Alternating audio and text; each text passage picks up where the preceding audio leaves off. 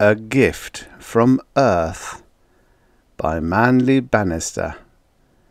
Originally published in Galaxy, August 1955. Narrated by Tom Trussel. "It is an outrage," said Coltan of the House of Maza, "that the Earthmen land among the Thorabians." Zotel, youngest of the Maza brothers, stirred uneasily. Personally, he was in favour of the coming of the Earthmen to the world of Zur. At the head of the long shining table sat old Kalrab Maza in his dotage, but still giving what he could of aid and comfort to the pottery of Maza, even though nobody listened to him any more, and he knew it. Around the table sat the 6 brothers: Coltan, eldest and director of the pottery; Morvan, his vice-chief; Singular, the treasurer; Thendro, sales manager; Lubiosa, export chief; and last in the rank of age, Zotel, who was responsible for affairs of design. "Behold, my sons," said Kalrab, stroking his scanty beard, "what are these Earthmen to worry about? Remember the clay. It is our strength and our fortune. It is the muscle and bone of our trade.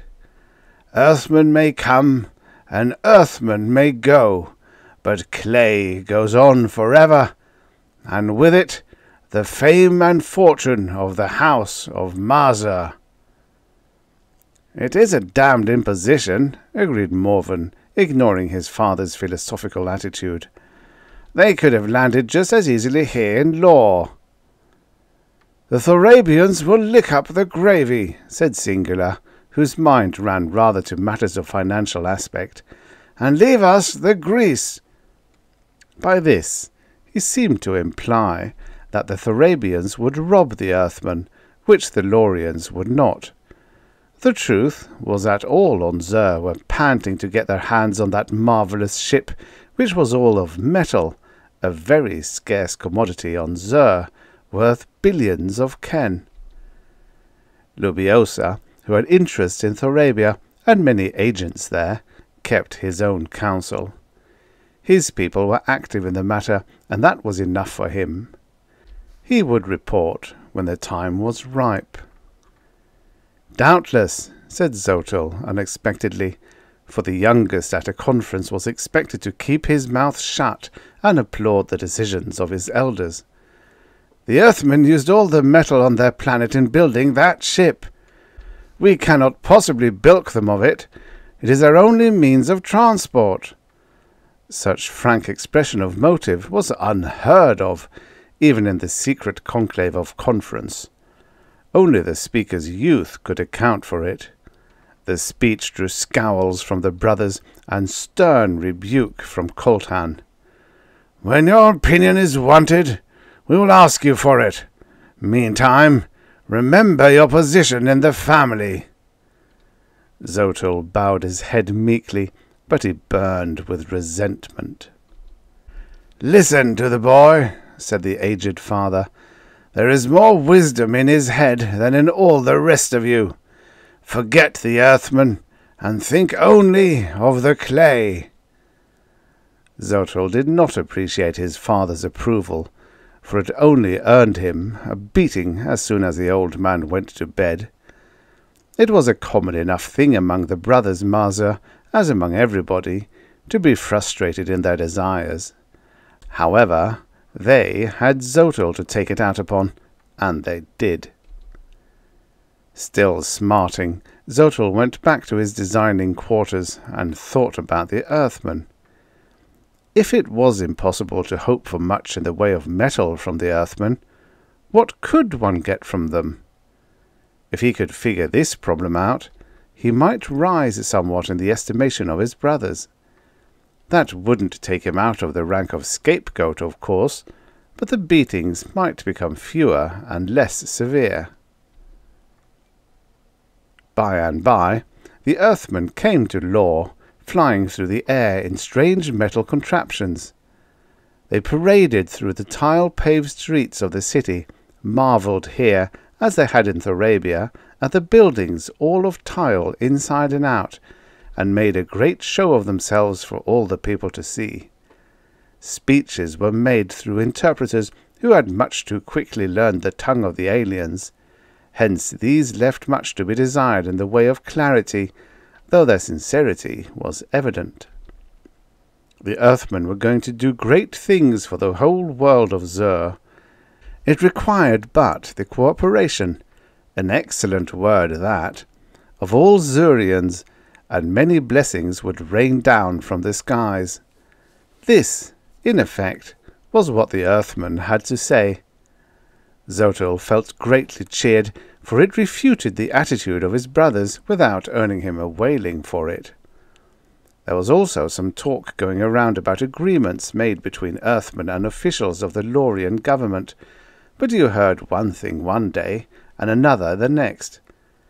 Accurate reporting, much less a newspaper, was unknown on Zur. Finally, the Earthmen took off in their great shining ship. Obviously, none had succeeded in chiselling them out of it, if, indeed, any had tried. The anti-Earthman faction. In any culture complex, there is always an anti-faction to protest any movement of endeavour. Crowed happily that the Earthmen were gone for good, and a good thing too. Such jubilation proved premature, however. One day, a fleet of ships arrived, and after they had landed all over the planet, Zur was practically a-crawl with Earthmen. Immediately, the Earthmen established what they called corporations, Zurian trading companies under terrestrial control. The object of the visit was trade. In spite of the fact that a terrestrial ship had landed at every Zurian city of major and minor importance, and all in a single day, it took some time for the news to spread. The first awareness Zotl had was that, upon coming home from the pottery one evening, he found his wife Larnia proudly brandishing an aluminium pot at him.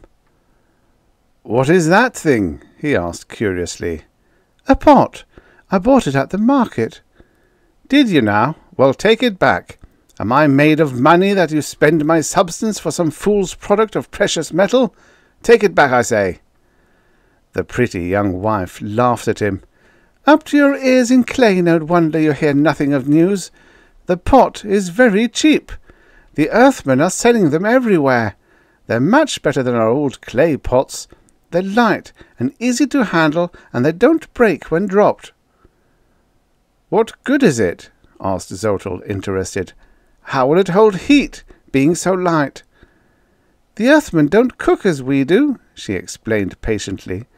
"There is a paper with each pot that explains how it is used, and you will have to design a new ceramic stove for me to use the pots on." "Don't be idiotic. Do you suppose Coltan would agree to produce a new type of stove when the old has sold well for centuries? Besides, why do you need a whole new stove for one little pot?" "A dozen pots. They come in sets and are cheaper that way, and Coltan will have to produce the new stove because all the housewives are buying these pots, and there will be a big demand for it. The Earthman said so." "He did he? These pots are only a fad. You will soon enough go back to cooking with your old ones." "The Earthmen took them in trade. One reason why the new ones are so cheap. There isn't a pot in the house but these metal ones, and you will have to design and produce a new stove if you expect me to use them." After he had beaten his wife thoroughly for her foolishness, Zotl stamped off in a rage and designed a new ceramic stove, one that would accommodate the terrestrial pots very well. And Coltan put the model into production. "Orders already are pouring in like mad," he said the next day. "It was wise of you to foresee it and have the design ready. Already I am sorry for thinking as I did about the Earthmen. They really intend to do well by us." The kilns of the pottery of Marza fired days and night to keep up with the demand for the new porcelain stoves. In 3 years, more than 1 million had been made and sold by the Marzers alone, not counting the hundreds of thousands of copies turned out by competitors in every land. In the meantime, however, more things than pots came from Earth. One was a printing press, the like of which none on Zer had ever dreamed. This, for some unknown reason, and much to the disgust of the Lorians, was set up in Thorabia. Books and magazines poured from it in a fantastic stream. The populace fervidly brushed up on its scanty reading ability, and bought everything available, overcome by the novelty of it. Even Zotel bought a book, a primer in the Lorian language, and learned how to read and write. The remainder of the brothers Marza, on the other hand, preferred to remain in ignorance. Moreover, the Earthmen brought miles of copper wire, more than enough in value to buy out the governorship of any country on Zer, and set up telegraph lines from country to country and continent to continent. Within 5 years of the first landing of the Earthmen, every major city on the globe had a printing press, a daily newspaper, and enjoined the instantaneous transmission of news via telegraph. And the business of the House of Marza continued to look up. "As I have always said from the beginning," chortled Director Coltan, "this coming of the Earthmen had been a great thing for us, and especially for the House of Marza." "You didn't think so at first," Zotel pointed out, and was immediately sorry, for Coltan turned and gave him a hiding, single-handed, for his unthinkable impertinence. It would do no good, Zotel realized, to bring up the fact that the production of ceramic cooking pots had dropped off to about 2% of its former volume. Of course, profits on the line of new stoves greatly overbalanced the loss, so that actually they were ahead, but their business was now dependent upon the supply of the metal pots from Earth. About this time, plastic utensils, dishes, cups, knives, forks, made their appearance on Zer. It became very stylish to eat with the newfangled paraphernalia, and very cheap too, because for everything they sold, the Earthmen always took the old ware in trade. What they did with the stuff had been hard to believe at first. They destroyed it, which proved how valueless it really was. The result of the new flood was that in the following year the sale of Marza ceramic table service dropped to less than 1/10. Trembling with excitement at this news from their bookkeeper, Coltan called an emergency meeting. He even routed old Kalrab out of his senile stupor for the occasion, on the off chance that the old man might still have a little wit left that could be helpful. "Note," Coltan announced in a shaky voice, "that the Earthmen undermine our business," and he read off the figures. "Perhaps," said Zotel, "it is a good thing also, as you said before, and will result in something even better for us." Coltan frowned, and Zotel, in fear of another beating, instantly subsided. "They are replacing our high-quality ceramic ware with inferior terrestrial junk," Coltan went on bitterly. "It is only the glamour that sells it, of course, but before the people get the shine out of their eyes, we can be ruined." The brothers discussed the situation for an hour, and all the while Father Kalrab sat and pulled his scanty whiskers. Seeing that they got nowhere with their wrangle, he cleared his throat and spoke up. "My sons, you forget it is not the Earthmen themselves at the bottom of your trouble, but the things of Earth. Think of the telegraph and the newspaper, how these spread news of every shipment from Earth. The merchandise of the Earthmen is put up for sale by means of these newspapers, which also are the property of the Earthmen. The people are intrigued by these advertisements, as they are called, and flock to buy.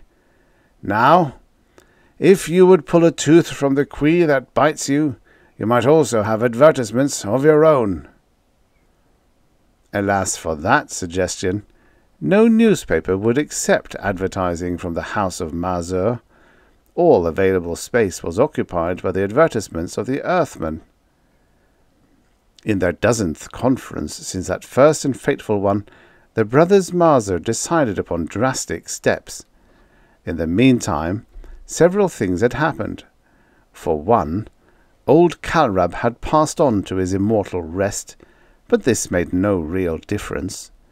For another, the Earthmen had procured legal authority to prospect the planet for metals, of which they found a good deal, but they told no one on Zur of this. What they did mention was the crude oil and natural gas they discovered in the underlayers of the planet's crust. Crews of Zurians, working under supervision of the Earthmen, laid pipelines from the gas and oil regions to every major and minor city on Zur. By the time 10 years had passed since the landing of the first terrestrial ship, the Earthmen were conducting a brisk business in gas-fired ranges, furnaces and heaters, and the Mazur stove business was gone.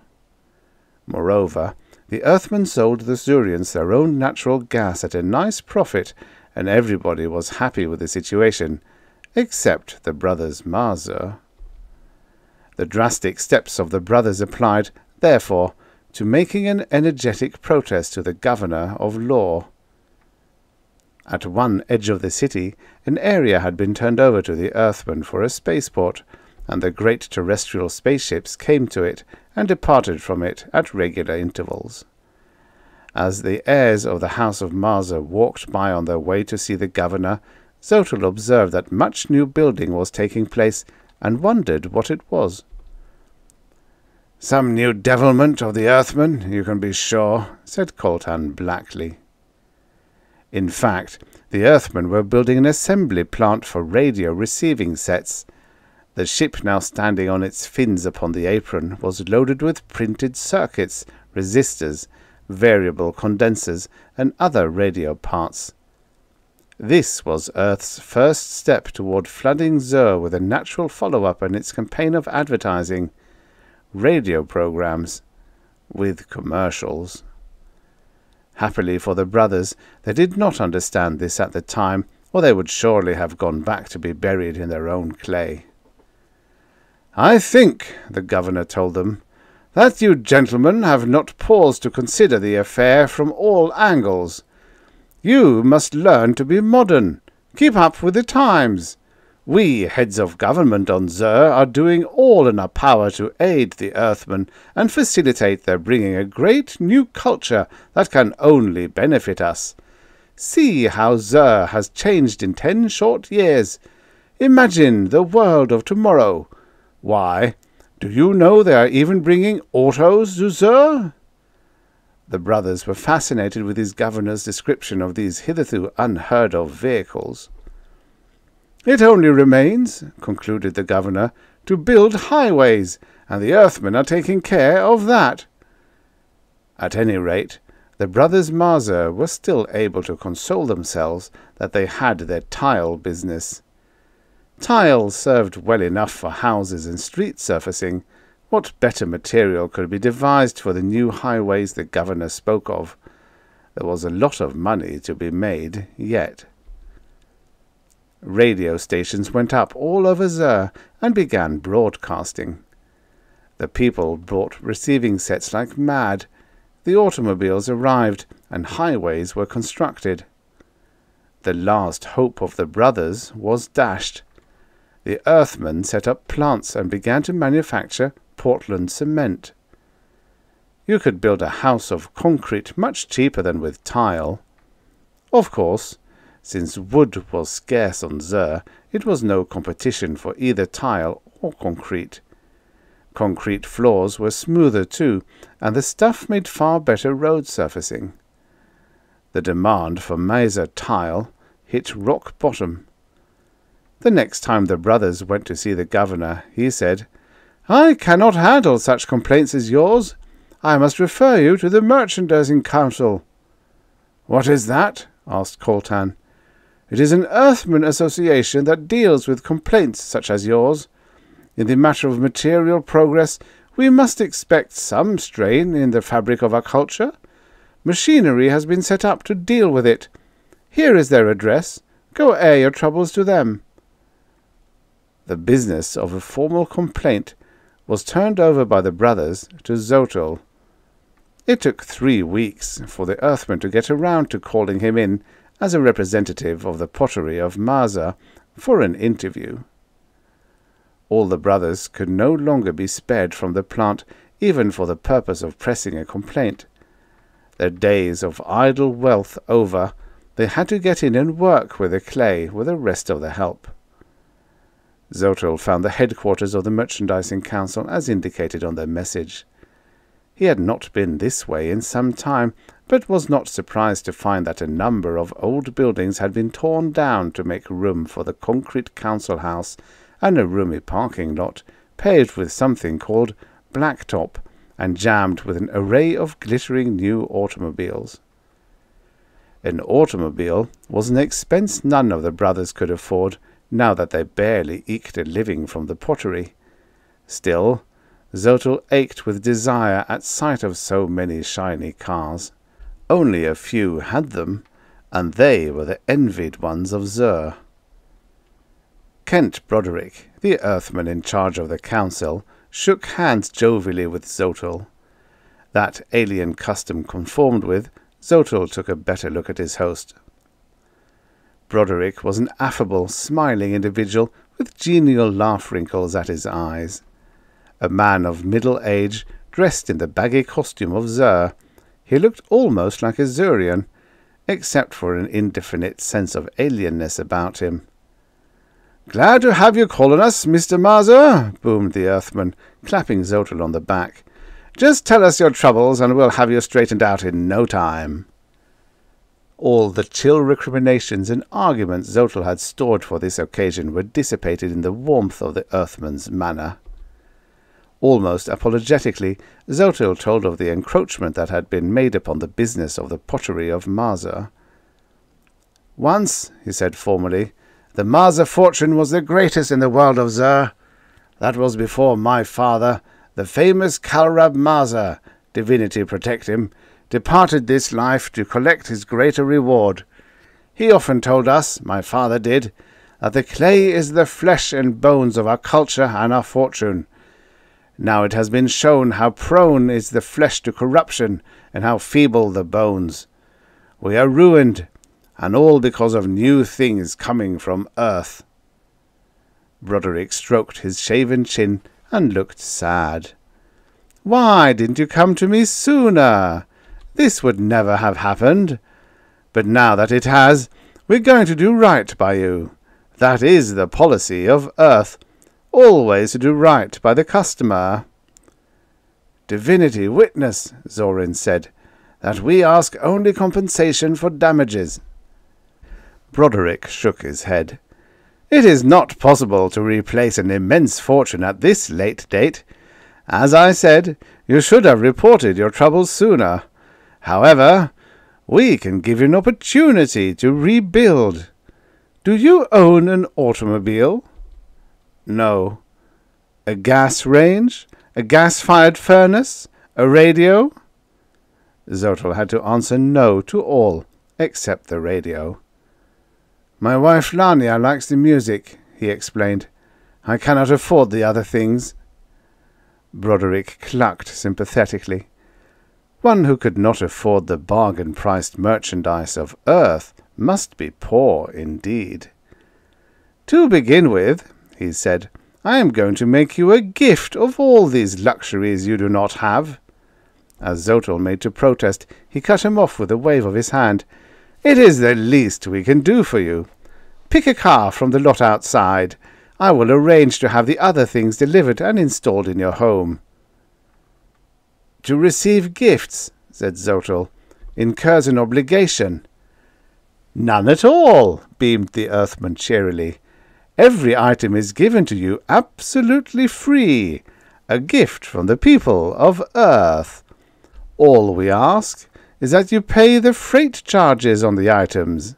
Our purpose is not to make profit, but to spread technology and prosperity throughout the galaxy. We have already done well on numerous worlds, but working out the full program takes time." He chuckled deeply.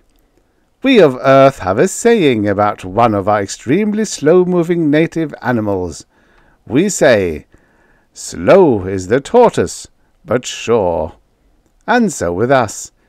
Our goal is a long-range one, with the motto, 'Better times with better merchandise.'" The engaging manner of the man won Zotel's confidence. After all, it was no more than fair to pay transportation. He said, "How much does the freight cost?" Broderick told him. "It may seem high," said the Earthman, "but remember that Earth is 60-odd light-years away. After all, we are absorbing the cost of the merchandise. All you pay is the freight, which is cheap, considering the cost of operating an interstellar spaceship." "Impossible," said Zotel drably. "Not I and all my brothers together have so much money any more." "You don't know us of Earth very well yet, but you will.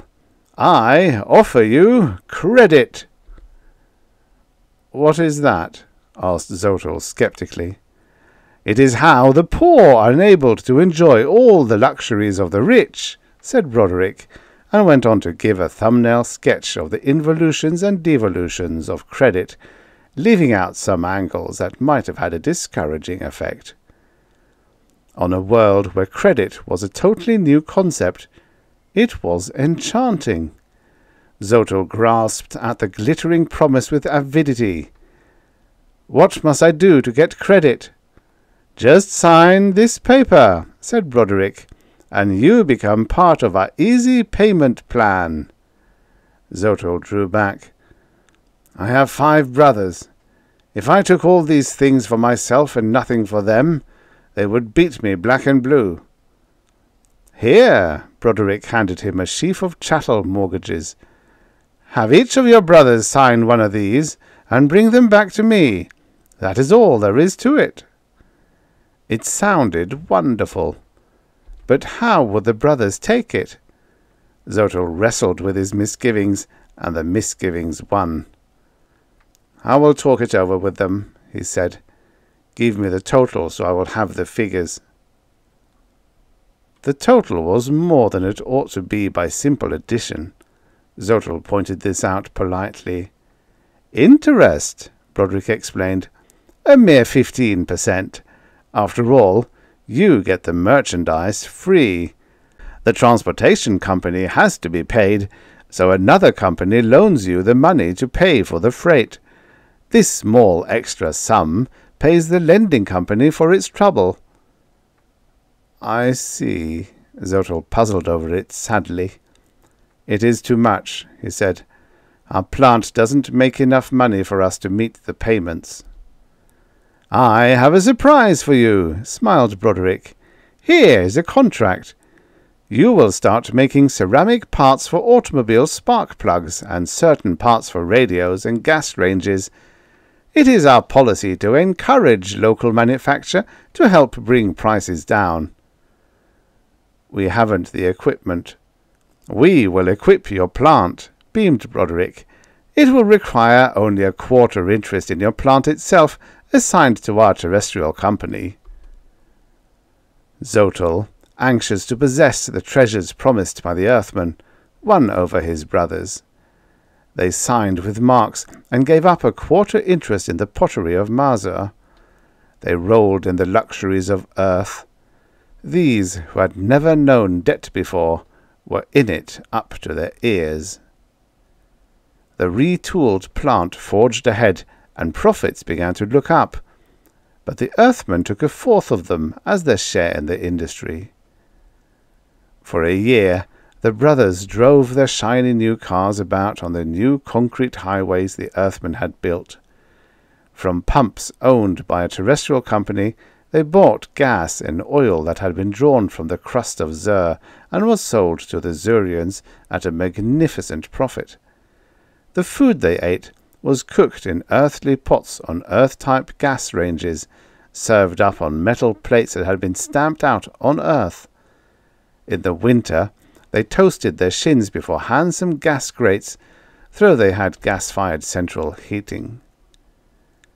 About this time, the ships from Earth brought steam-powered electric generators. Lines went up, power was generated, and a flood of electrical gadgets and appliances hit the market. For some reason, batteries for the radios were no longer available, and everybody had to buy the new radios.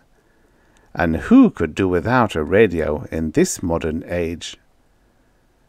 The homes of the brothers Marzer blossomed on the easy payment plan. They had refrigerators, washers, dryers, toasters, grills, electric fans, air conditioning equipment, and everything else Earth could possibly sell them. "We will be 40 years paying it all off," exulted Zotel.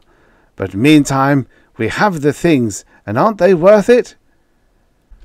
But at the end of 3 years, the Earthmen dropped their option. The pottery of Marzer had no more contracts. Business languished. The Earthmen, explained Broderick, had built a plant of their own because it was so much more efficient, and to lower prices, which was Earth's unswerving policy, greater and greater efficiency was demanded. Broderick was very sympathetic, but there was nothing he could do. The introduction of television provided a further calamity. The sets were delicate and needed frequent repairs, hence were costly to own and maintain. But all Zurians who had to keep up with the latest from Earth had them. Now it was possible not only to hear about things of Earth, but to see them as they were broadcast from the videotapes. The printing plants that turned out mortgage contracts did a lush business. For the common people of Zur, times were good everywhere. In a decade and a half, the Earthmen had wrought magnificent changes in this backward world. As Broderick had said, the progress of the tortoise was slow, but it was extremely sure. The brothers Marzer got along in spite of dropped options. They had less money and felt the pinch of their debts more keenly, but television kept their wives and children amused and furnished an anodyne for the pangs of impoverishment. The pottery income dropped to an impossible low, no matter how Zotel designed and the brothers produced. Their figurines and religious icons were a drug on the market. The Earthmen made them of plastic and sold them for less. The brothers, unable to meet the payments that were not so easy any more, looked up Zotel and cuffed him around reproachfully. "You got us into this," they said, emphasizing their bitterness with fists. "Go see Broderick. Tell him we are undone and must have some contracts to continue operating." Nursing bruises, Zotel unhappily went to the council house again. Mr. Broderick was no longer with them, a suave insistent informed him. Would he like to see Mr. Sewicki instead? Zotel would. Sewicki was tall, thin, dark, and sombre-looking. There was even a hint of toughness about the set of his jaw and the hardness of his glance. "So you can't pay," he said, tapping his teeth with a pencil. He looked at Zotel coldly. "It is well you have come to us instead of making it necessary for us to approach you through the courts." "I don't know what you mean," said Zotel. "If we have to sue, we take back the merchandise and everything attached to them.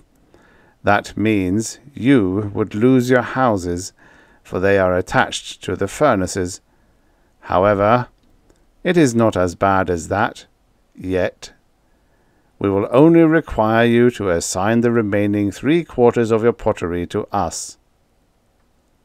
The brothers, when they heard of this, were too stunned to think of beating Xotal, by which he assumed he had progressed a little, and was somewhat comforted. "To fail," said Colton soberly, "is not a Marzer attribute. Go to the governor and tell him what we think of this business.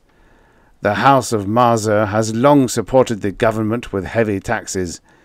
Now it is time for the government to do something for us." The governor's palace was jammed with hurrying people, a scene of confusion that upset Xotal. The clerk who took his application for an interview was, he noticed only vaguely, a young earthwoman. It was remarkable that he paid so little attention, for the female terrestrials were picked for physical assets that made Xurian men covetous and Xurian women envious. "The governor will see you," she said sweetly. "He has been expecting you." "Me?" marvelled Xotal. She ushered him into the magnificent private office of the governor of law. The man behind the desk stood up, extended his hand with a friendly smile. Come in, I'm glad to see you again." Xotal stared blankly. This was not the governor. This was Broderick, the Earthman. I came to see the governor," he said in confusion. Broderick nodded agreeably.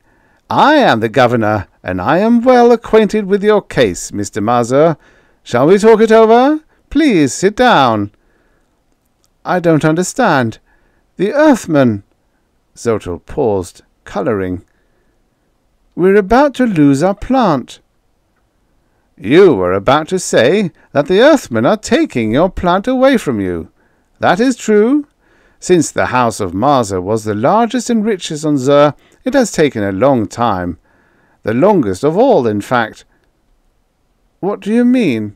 "Yours is the last business on Xur to be taken over by us. We have bought you out." "Our government—" "Your governments belong to us too," said Broderick.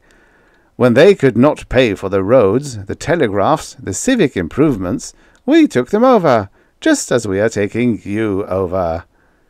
"You mean," exclaimed Xotal, aghast, "that you Earthmen own everything on Xur?" "Even your armies." "But why?" Broderick clasped his hands behind his back, went to the window, and stared down moodily into the street. "You don't know what an overcrowded world is like," he said.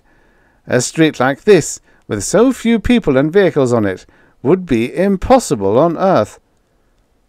"But it's mobbed," protested Xotal. "It gave me a headache." "And to us, it's almost empty.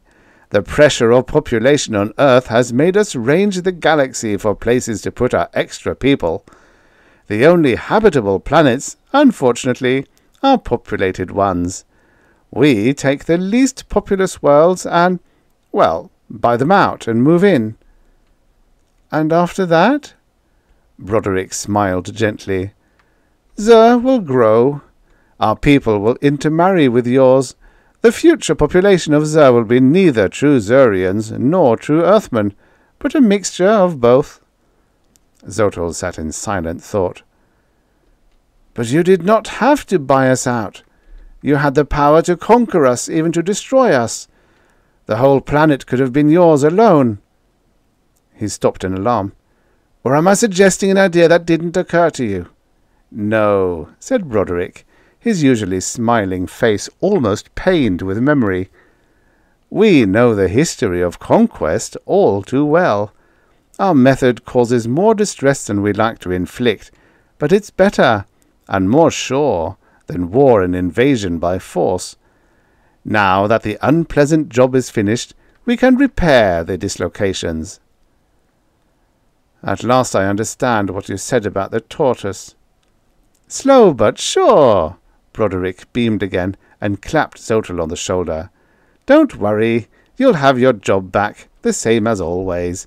but you'll be working for us, until the children of Earth and Zur are equal in knowledge, and therefore equal partners. That's why we had to break down your caste system." Zotel's eyes widened. "And that is why my brothers did not beat me when I failed?" "Of course. Are you ready now to take the assignment papers for you and your brothers to sign?" "Yes," said Zotel. "I am ready." The end. Subscribe for your daily stories of futures past, and comment below